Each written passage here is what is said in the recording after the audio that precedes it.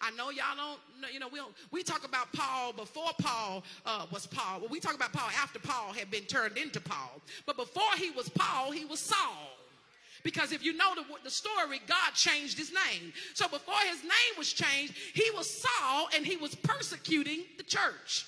He was persecuting the people that he believed were blasphemers of God. They were out there committing blasphemy. They was taking the Lord's name in vain, and they was doubting God's good intention, and they was damaging the church, and they was worshiping the devil. They was doing all those things. He was on a quest to get all of them. He was saying to all of them, I got y'all. I had to talk to y'all like y'all hood, because I got some gang members in my church. He said, I'm coming to get y'all. On his way to Damascus, he experiences a light that causes him to be temporarily blind. Are y'all following me? So he's blind, and he hears the voice of the Lord, and they have a little conversation. The conversation goes like this. Saul, why do you persecute me? Saul responds, who are you, Lord? He asks a question, which indicates to me that he recognized a divine presence. He knew that somebody was talking, but he didn't know who. And then Jesus responds and says, I am Jesus whom you are persecuting. Then he tells him, now get up and go into the city, and you will be told what you must do. The Bible says Saul got up, but when he tried to open his eyes, he couldn't see. So the people that were with him grabbed him by the hand and led him into Damascus. For 3 days he was blind. For 3 days he did not eat or drink anything. So in Damascus, Saul, and I need you to catch this in the Holy Ghost, begins to recover from the shock that he had been persecuting the very God he thought he was serving. And the reason why I need you to get that is because many of us are guilty of doing the same thing. We find ourselves persecuting the very God that we should be serving. Saul was very confused and in a place of darkness. For 3 days he was blind. For 3 days he didn't eat. For 3 days he didn't drink. For 3 days he was left to consider what kind of life he had lived. And after 3 days he was still blind, still not eating, and still not drinking. And then what happens? The Bible says a man named Ananias shows up. First of all, who is Ananias? Who is Ananias? Luke, the author of Acts, gives us an answer. He says he's a disciple. We don't know if Ananias had any special education or training. We don't know if he was young or old. We don't know what he did for a living. We don't know who his people was. We have no idea whether he was a great man or a small man in his community. All we know is that he was a disciple. And the Lord says, Ananias, and then he answers. I think that is very relevant in this season, because you got to know God always has a plan, but he needs the people to carry it out. Church, I need you to show up with me. When God wants to do something new, he starts with a person. When God wants to do something new, he starts with a disciple. When God wants to bless a whole nation, he starts with a person. It's three things you got to understand from this text, and then we all going to go home together. The first thing is you've got to understand time. Everybody say time. When God gets ready to enact a plan from heaven to earth, he looks for a person who can handle what he's getting ready to do, who can focus on what he's doing, and at the right place at the right time. He's looking for somebody who's listening. He's looking for somebody who is willing. He's looking for somebody that he can trust. He's looking for Abraham. He's looking for a David. He's looking for a Esther. He's looking for a Ruth. He's looking for a me. He's looking for a you. He's looking for a disciple, a follower who can focus. That's why it's important this season that you fix your focus. Because if you can't fix your focus, you may forfeit your future. I need you to get that. If you cannot fix your focus, you may forfeit your future. See, we've got to cultivate the kind of relationship with God that allows us to be focused enough to hear his voice and trust it even when the job is risky. Lisa, Marcus, there is an assignment for you in Anniston, Alabama. You ain't got no family there. You ain't got no people that you congregate with all the time in Anniston. But there's a job for you to do at the Life City Anniston. Is the people going to like us, or the people might not? Is the people going to receive us? The people might not. But in this season, you cannot forfeit your future trying to do things that are comfortable for you. You've got to fix your focus and trust your relationship with God to know when time is just the time. And if you want to be a church that's used by God, you got to be a church that God can use. Ooh, y'all ain't talking to me loud enough this morning. You've got to be a church that God can use. See, what's wrong is we've got to learn how to build our history with God. You ever heard somebody, you ever seen a dude and a female out and then the girl's talking and she said, you know, we got history. We got history. We got history mean we've been through something together. And when I think about history, I think about David, who said in Psalms 37 and 25, he said, I was young, but now I'm old. He said, yet I've never seen the righteous forsaken or the seeds begging bread. In other words, he was saying, I got history with God, and I know that he's going to show up. Because one day, God is going to be ready to do something new, and he's going to speak your name. He's going to say Brandon. He's going to say BJ. He's going to say Adora. He's going to say AB. He's going to say Makita. And you've got to be ready and focused to do what God is calling you to do. Think about it. Let me ask you a question. What can a scalpel do? The answer is nothing unless it's in the hands of a surgeon. Jesus said to Ananias, Saul is my chosen instrument. Saul was a chosen instrument, but I think we can see in this text that Ananias was chosen as well. In other words, when you're in God's hands, you can do God's work.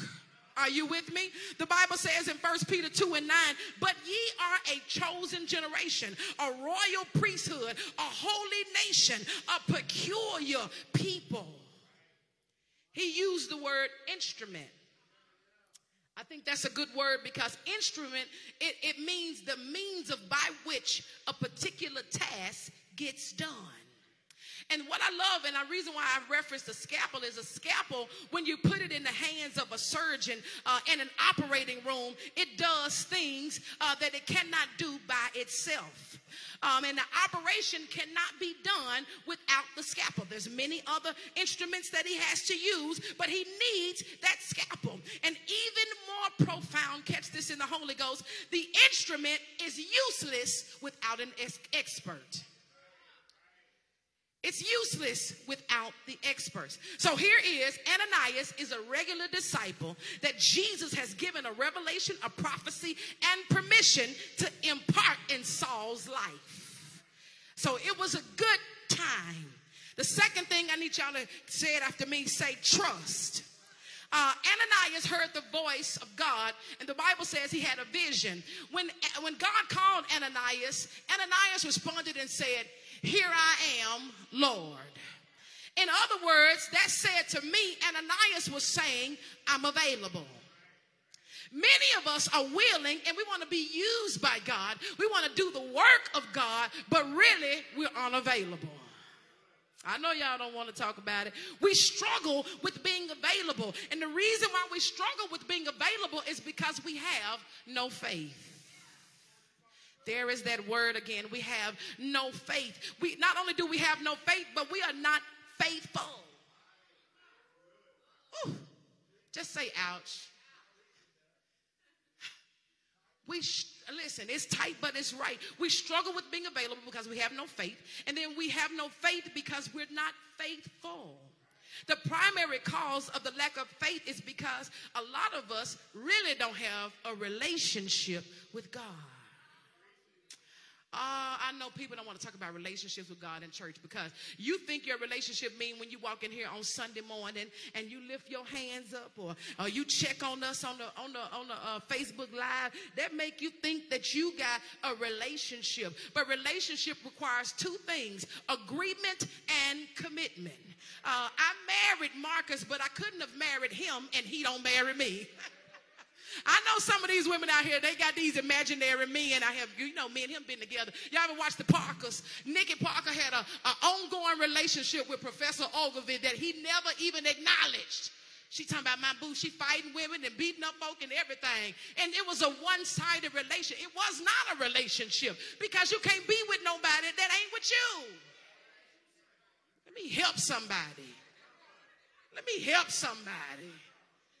I know we do it all the time. That's the reason why, and I'm going to just say this ain't got nothing to do with the text, but I do a lot of women's empowerment, and I speak to women all the time. So you got to learn what you're worth, because a lot of times you be chasing people that say, I don't want to be with you. Well, you ought to be saying, I don't want to be with you either. Stop trying to be with folk that don't want you. Relationships require agreement.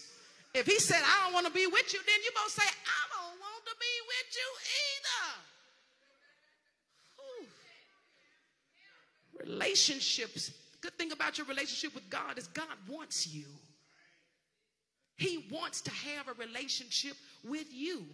And you have to agree with him. And then when you get a relationship and you understand the agreement and the commitment, then you've got to have that word that's a two-way street, and the word is trust.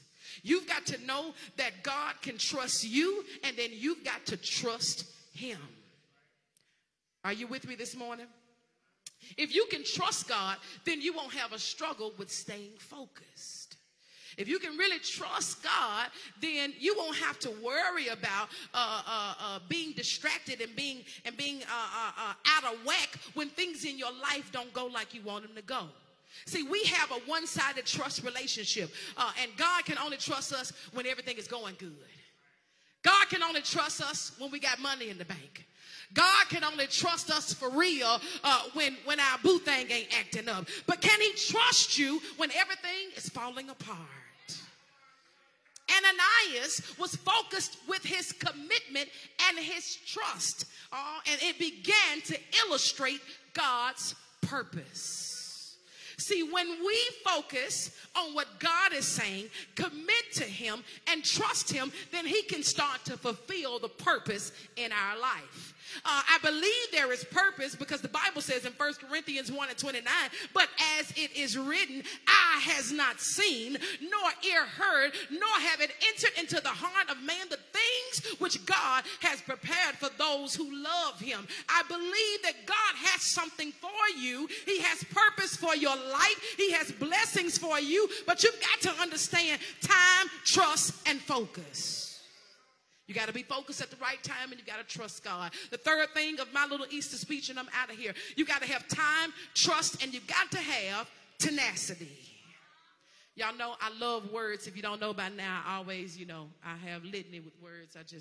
I like words. Don't laugh at me, CC. Ananias had tenacity. Ananias knew this man's reputation. The city was buzzing. People were talking about what Saul was doing. Saul was going around killing people, destroying people because they were blasphemers of God. He tells Ananias, I need you to go to this man. I need you to pray for him, and I need you to baptize him. He obeys God, goes to find Saul.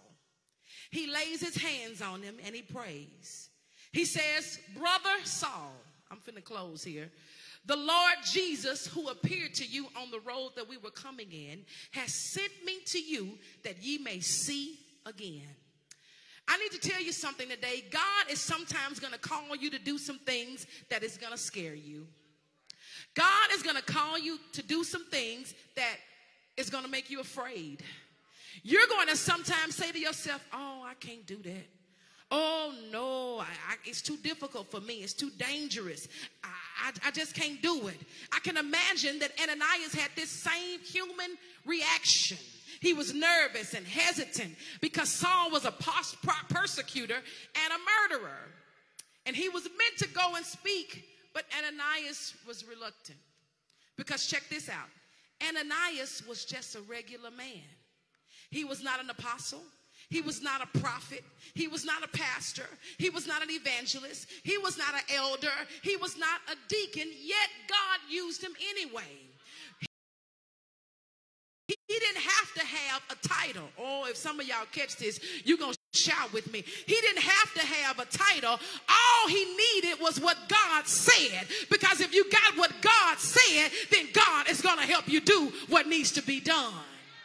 See, sometimes you don't need the title. You just need what God said. You just need to hear what God is saying in this season. And that was all he had. See, tenacity means courage. And since he had courage and tenacity, God reassured him. Let me tell you what God is going to do in this season of your life. If you follow him and you listen to him, even if you're nervous and apprehensive, if you're hesitant, God will give you a vision and he'll be specific. Check this out. God told him a specific street. He said the street is called Straight. He said a specific house, the house of Judas. He said a specific man, one called Saul from Tarsus. A specific thing. He said the man is going to be praying. He said a specific vision. He said in his vision, he saw a man named Ananias. I'm trying to tell you that if you need confirmation in this season, you've got to know that when God got something for you to do, he's going to tell you exactly what to do. He's going to tell you exactly who's getting ready to bless you. He's going to tell you exactly who's going to put the check in your hand. God is not going to send you on a wild goose chase. See, God don't send nobody on no wild goose chase. Even when he told Abraham, go to a land which I will show you. Abraham just started moving and he happened to show up in the right place. See, you got to know when God tells you to do something, he's got a plan for what he's telling you to do. And if you need confirmation, he's going to guide you. He said, I'll send you the Holy Ghost.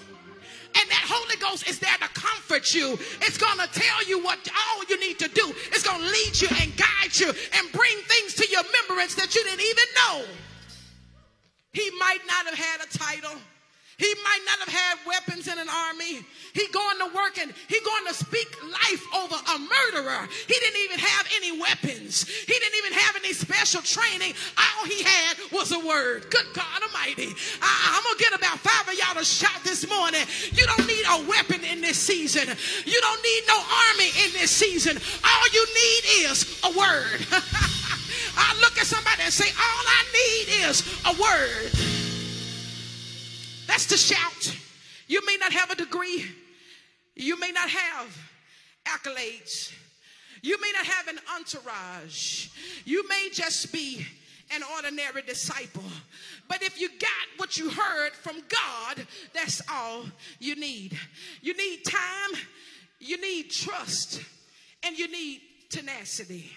Look at somebody and tell them, say, I need time, I need trust, and I need tenacity. Ananias' tenacity enabled God to set up a divine appointment for him. Come here, Ananias. You got to have some tenacity to hunt down a murderer and give them a word for the Lord and pray even for their healing. Come here, Esther. You've got to have tenacity in order to get to some people and say, go gather together all the Jews of Susa and fast for me. She said, do not eat and do not drink for 3 days, for 3 nights. She said, me and my attendants will fast like you. And when the fast is done, I will go to the king, even against the law. You got to have some tenacity to say, if I perish, let me perish. See, some of y'all too scared to stand on the word of God. But I'm I'm trying to tell you that all you need in this season is a word from God. All you need in this season is the right time. Trust in God and a little bit of tenacity. Come here, Paul, after he went through all that he went through around 2 Timothy, the 4th chapter and the 7th verse, he said, I have fought a good fight. I have finished my course. I have kept the faith, and henceforth is laid up for me a crown of righteousness, which the Lord, the righteous judge, shall give me at that day, not to me only, but all of them that love his appearing. I need somebody to come here. Let's talk about February of 2022. The Russian president launched a military operation over in Ukraine. They had to have a little tenacity to stay over there while a whole invasion was going on. Come here, Jesus. Let's talk about tenacity. They whipped him all night long, pierced his side, thorns on his head. He had enough tenacity to cry out in a loud voice, Father, in your hands I commit my spirit. I'm trying to tell you that if you're going to work for God, if you're going to live for God, you ain't got to be a pastor. You ain't got to be a preacher. You ain't got to be an elder. You ain't got to be a deacon. All he needs is an ordinary disciple to do what he said when he says do it. And God is going to set up a divine assignment just for you at the right time. If you trust him, have tenacity, you're getting ready to do something that ain't never been done. Tell your neighbor, all I need is a word.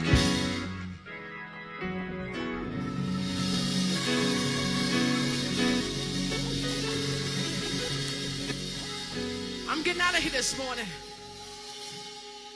But in this season,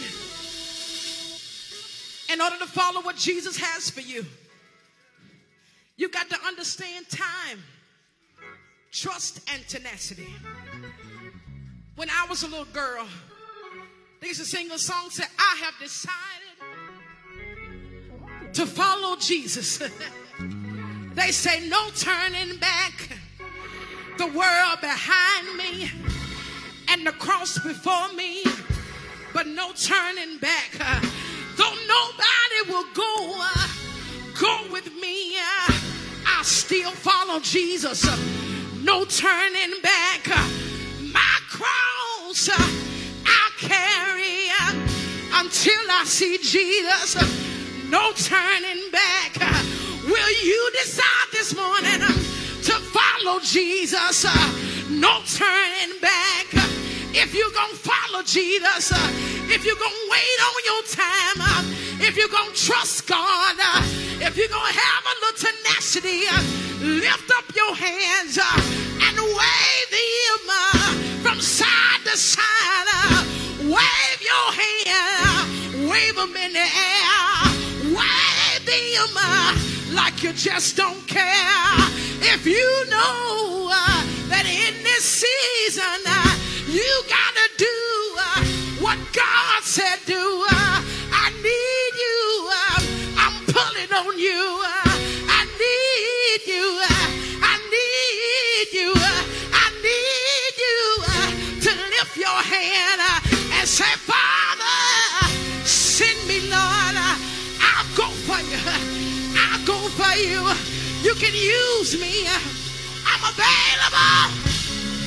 I want to live so you can use me. Hallelujah. Hallelujah.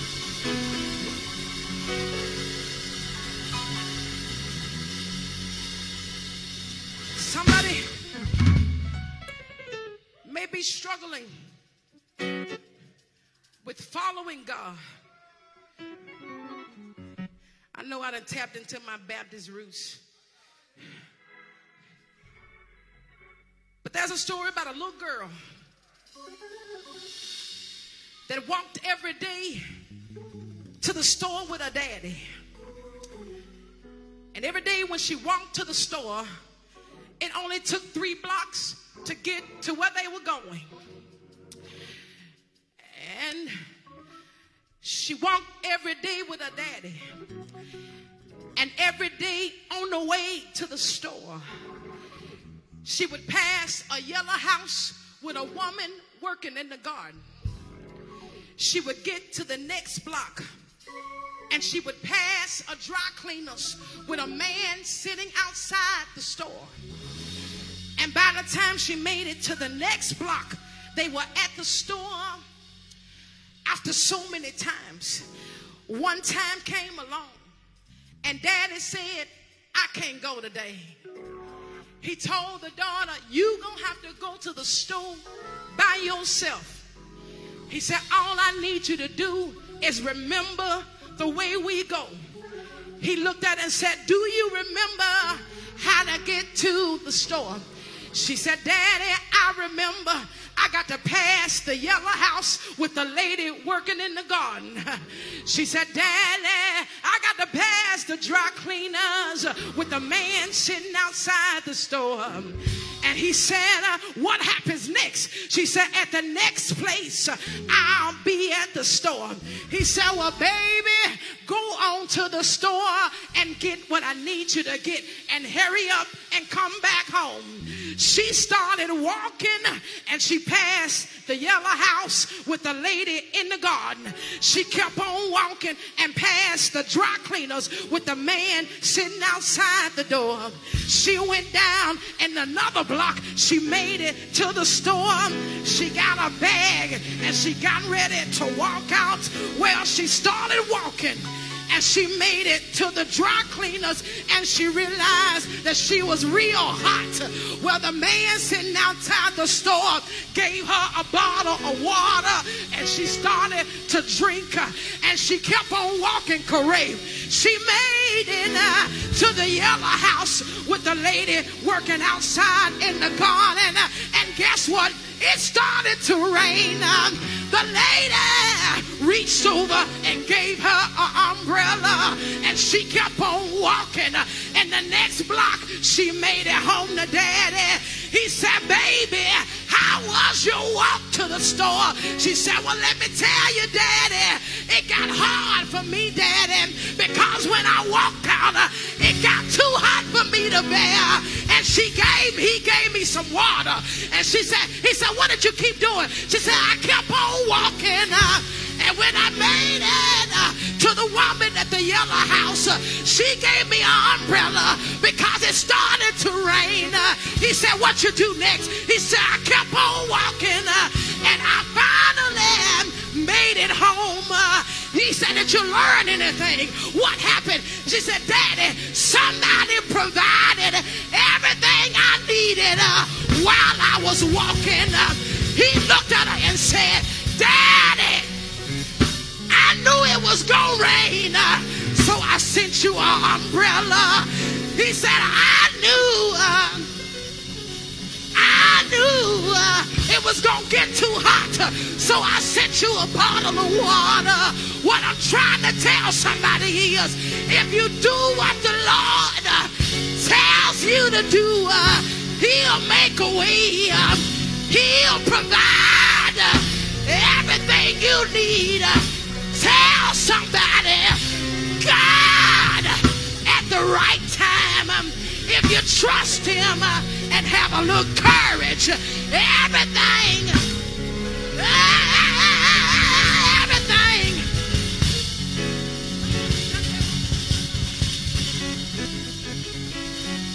Somebody lift your hands and say, everything is going to be all right. Every hand lifted all over this place. I never seen this young man a day in my life, but the Lord just told me to tell you, that you're pressed to come in here today after your relationship with church was not by accident. Everybody point your hand in this direction. I'm not trying to embarrass you. Awesome. Point your hand in this direction. Just want to pray that God would give you strength. That your relationship with him would be strengthened like never before. That God would give you the courage to do whatever it is he's telling you to do. I need everybody to stretch. And when I count to 3, I need everybody to shout, "It is so." 1, 2, 3. It is so. Now I need you to praise God for him. I don't have to touch him. I ain't got to get, all I need is the word to go to him. Because the word can do the work that I can't do. The word can heal when I can't do it. The word can save, not Lisa.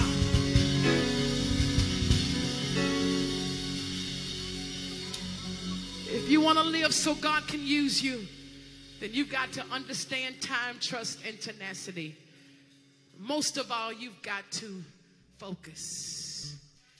Everybody, hands lifted all over this place. If you need prayer, or even now the doors of the church is open.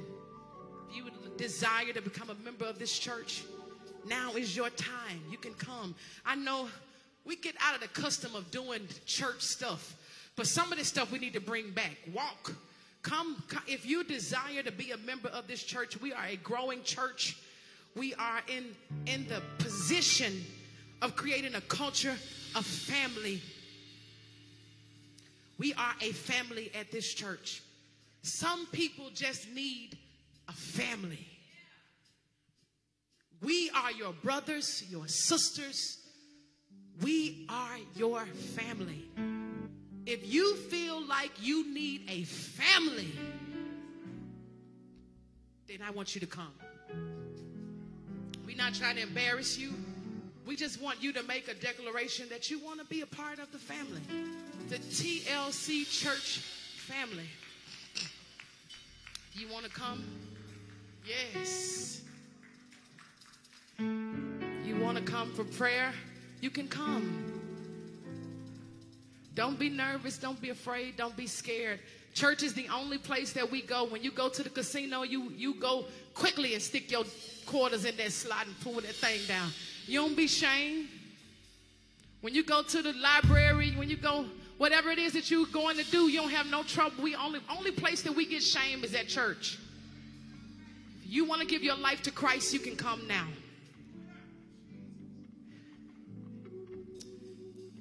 If you need prayer, you can come. If you're out of your walk with God, maybe you're already saved. Maybe you already have Jesus as your Savior, but you just say, well, I done made some mistakes and I just want to recommit my life to God. You can come. I'm not going to tarry, but I'm not going to rush. Every hand lifted all over this place. I keep saying if we come in here Sunday after Sunday and we leave the same way we came, and if we come and nobody says, I want to be saved, then we're not doing what we're supposed to do. Because this is about building up God's kingdom. So if nothing else, just lift your hands as Pastor Marcus begins to pray for those who came for prayer. Our Father in heaven, God, we come now to say thank you. We thank you, God, just for being God. God, we thank you for who you are. God, we know that you sit high and you look down low. We know that you see and that you know all. God, we understand that every issue we have, every flaw, every concern, God, you already know, God. So we come now asking you to have your way in our lives, God.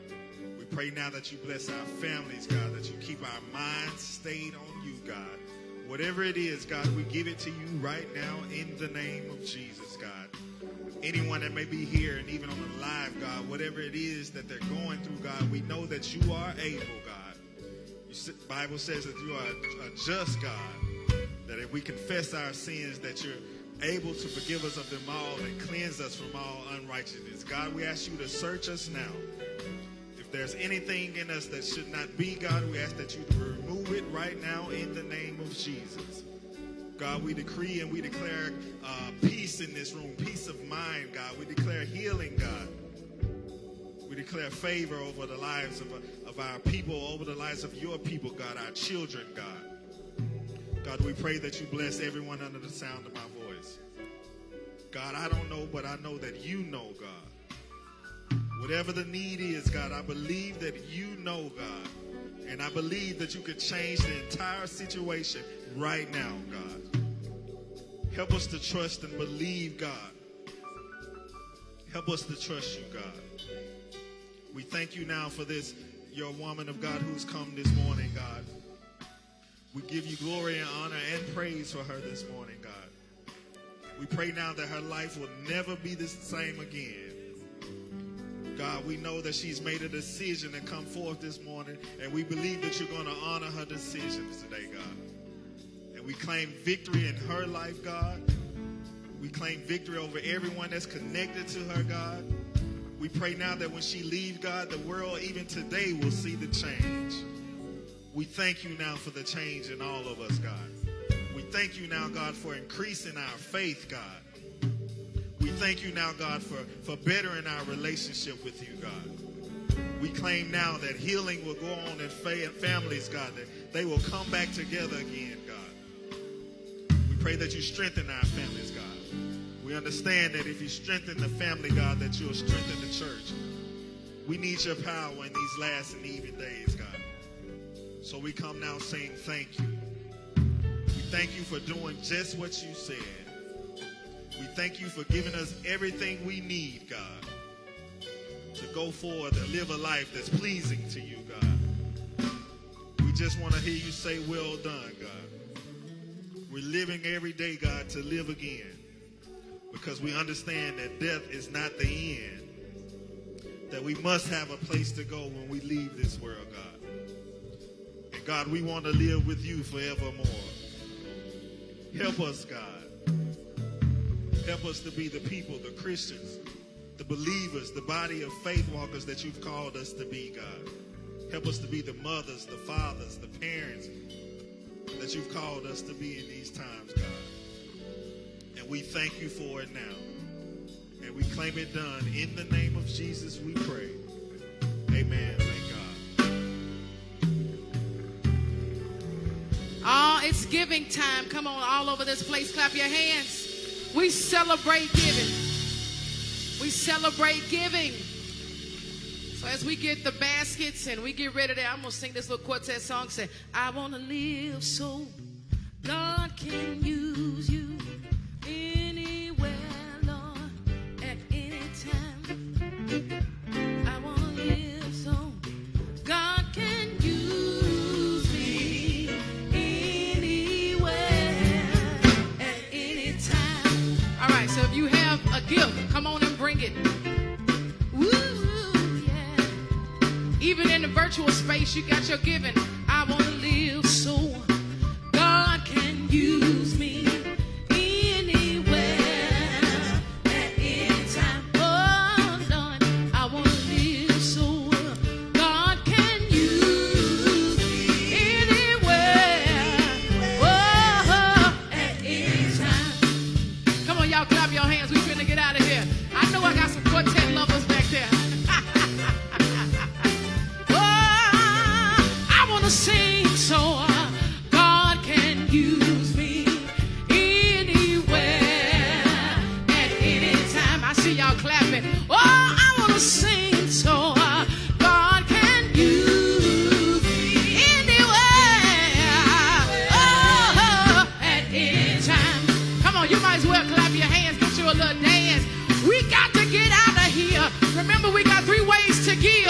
Oh, say, I want to be you. I want to be you. I want to be used. I want to be used by you. Here's my hands up. I want to be used by you. I want to be used. And here's my feet. Use me, Lord. I want to be used. Is there anybody here that want to be used? I need you to clap your hands.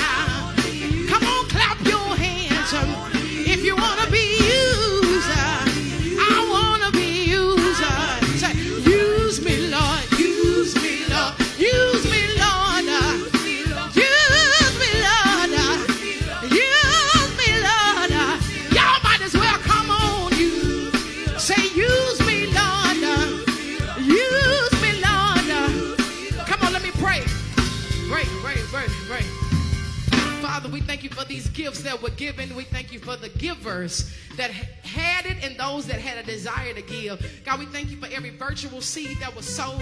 We ask that you would bless it, God, for the upbuilding of your kingdom. In Jesus' name we pray.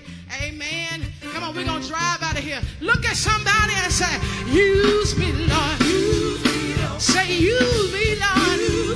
Use me, Lord. Use me, Lord. Yes, not only on a Sunday, but on a Monday too. I want to be you. I want to be you. I want to be you. I want to be you. Anybody here want to be used? Anybody want to be used? Anybody want to be used? Anybody? So I wanna. Thank you, Jesus. I wanna. Thank you, Jesus. I wanna. Use me, Lord. Please, Lord. Come on, stand now. Let's go. Please, Jesus. Everybody stand. I'm finna dismiss. Use me, Lord. Use me, Lord. Remember, this is a church where we love God, we love people, and we live free. May the Lord watch between you and me while we're absent one from the other. This we ask in Jesus' name. Amen. And thank God. Join us the 4th Sunday. We'll be back having a little bit more church. Bring somebody with you. God bless you. We'll see you next time.